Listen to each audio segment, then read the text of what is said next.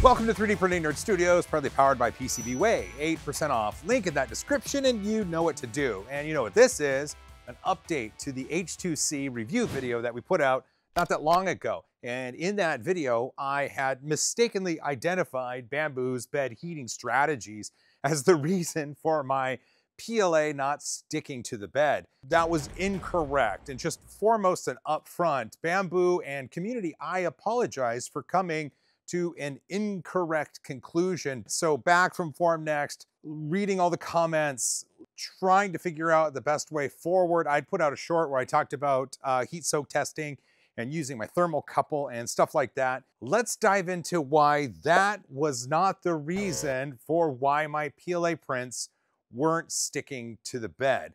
To do this, I have to get on this stool because we have to look inside the machine. And this has been heat soaking at 100°C for roughly an hour and a half. And at that 1 hour and a half, I would assume that everything has stabilized and we can get accurate readings with the instruments we have on hand. And what we have on hand is a Fluke 289 with thermocouple. We also have the trusty Temu thermal imager that I used in the original video. And I picked up a FLIR 1. Connects to the iPhone. It provides a thermal imaging way of inspecting houses. It's kind of like an inspector's tool. So originally in the video, I had set an emissivity value on the thermal imager to 1.0, which is, for lack of better terms, a perfect emitter of heat. And nothing is a 1.0 as far as I can tell. Most of the time, what people do is set it to 0.95 to get readings on the bed.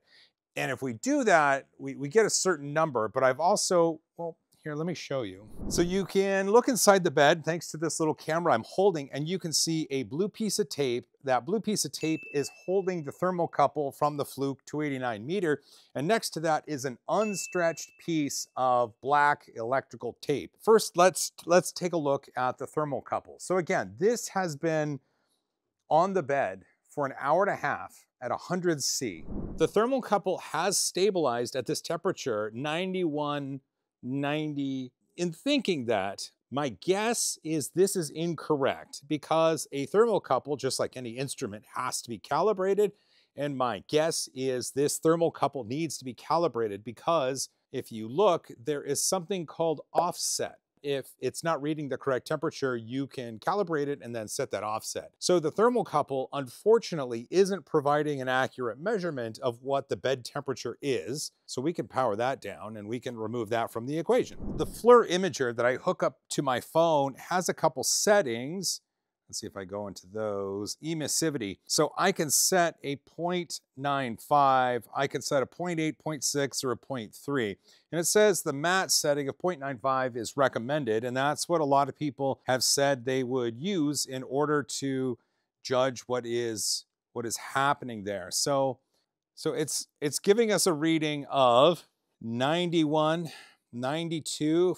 If we go over here, we can definitely see where the heater elements are. What I've been told is the black electrical tape at a 0.95 is what's the most accurate. So if we hold it over that, it is a consistent 104 to 105.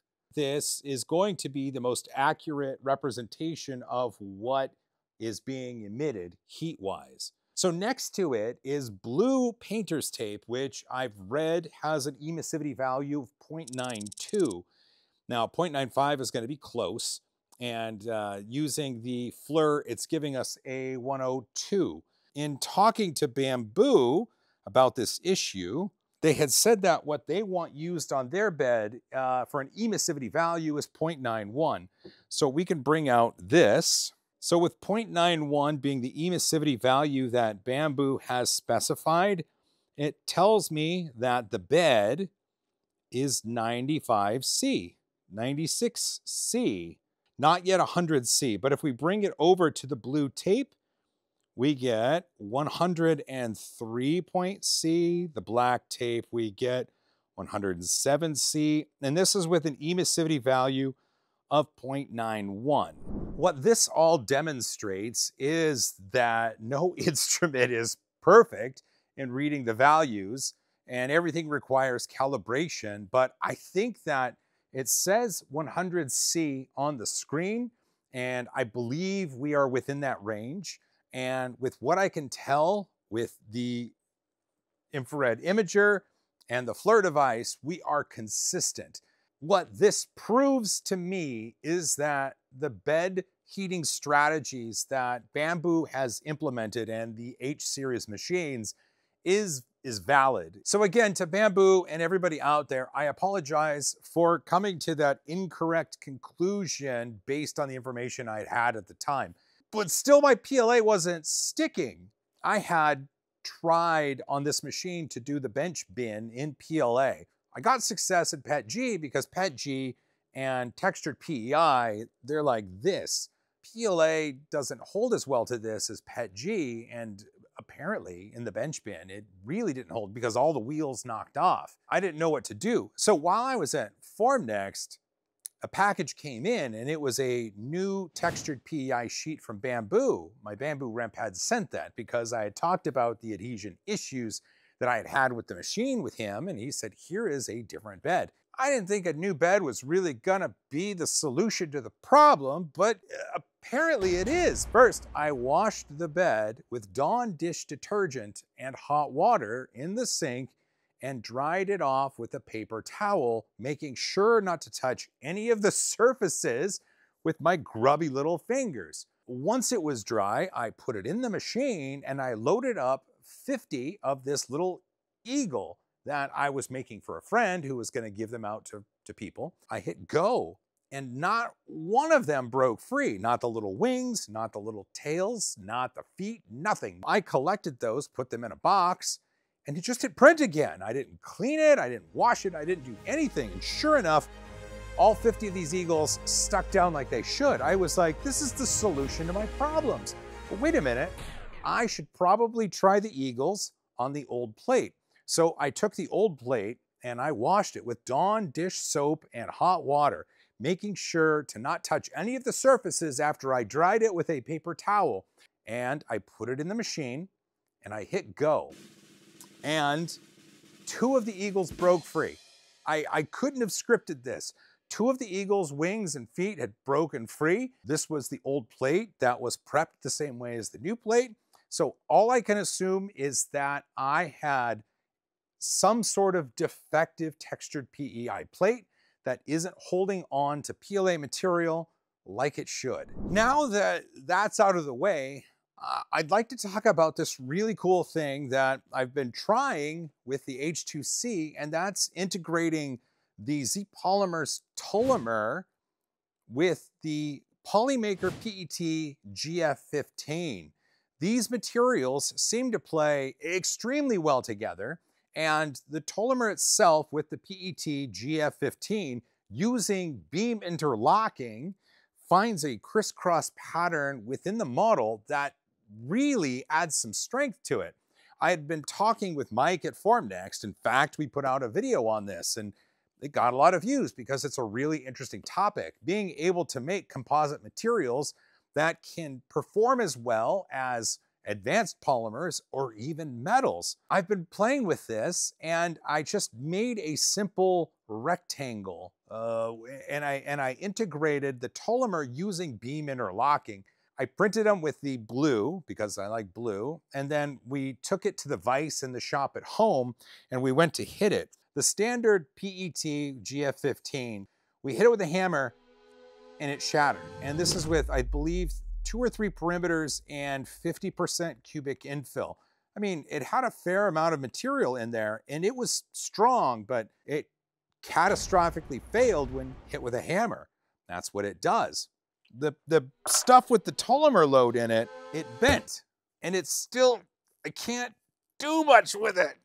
I can't break it in half. The Polymaker PET GF15, this material is $29.99 a kilogram when I last checked, which is not that expensive for a polymer that can behave in this really cool way. And then once you beam interlock Tullomer into it, you're actually laying the fibers in situ, like Mike said, and that's giving you some really crazy strength that the material itself doesn't have. Plus, a failure mode that isn't catastrophic in nature. That's kind of cool. I've printed these. Some are 50% and some have Tullomer. The hammer worked on the blue stuff. I'm gonna see if I can snap this with my own hands. Oh, I hope it doesn't hurt. Okay, so, see if I can do it. Here we go, here we go. Oh, okay, this is the non-Tullomer. This is the non-Tullomer. That is 50% infill with cubic. I think this is the Tullomer because it's got some hairs on it. Okay, here we go. Okay, this is the Tullomer. This is the Tullomer. I cannot, for the life of me. Oh, geez. And that's cool. Granted, Tullomer is expensive as a bleeding. Tullomer is expensive as a material because it's not just PLA, it's not PETG. I mean, this is an advanced polymer. This is something that you should do research with, and that's why they're looking for applications with it. And if people have really good ideas and they email them, sometimes he will email back and say, that sounds great. Let me send you a roll of Tullomer. This Polymaker PET GF15 prints excruciatingly well on the H series machines from Bambu. But man, with the Tullomer inside, beam interlocked, it is next level. That's my update with my time with the H2C. All I can do with you is just be honest with what I think. It just so happens this time, what I thought wasn't correct. And again, I apologize. But H2Cs have shipped. I see people have gotten them. I'm really curious to see if you've got one. If you have, what have you printed with it? Plus, Tullomer beam interlocked with that Polymaker PET GF15 seems really interesting, and I would like to know what sort of applications you think that could serve, because there's going to be tons of functional prints that once you add in situ fibers from Tullomer to that get that advanced strength, I don't know, like materials are the future and I just love it. Well, listen, thanks for making it this far, because if you did, you're awesome. Don't forget to hug each other more, fight for a cause you believe in, composite all the things, and as always, high five.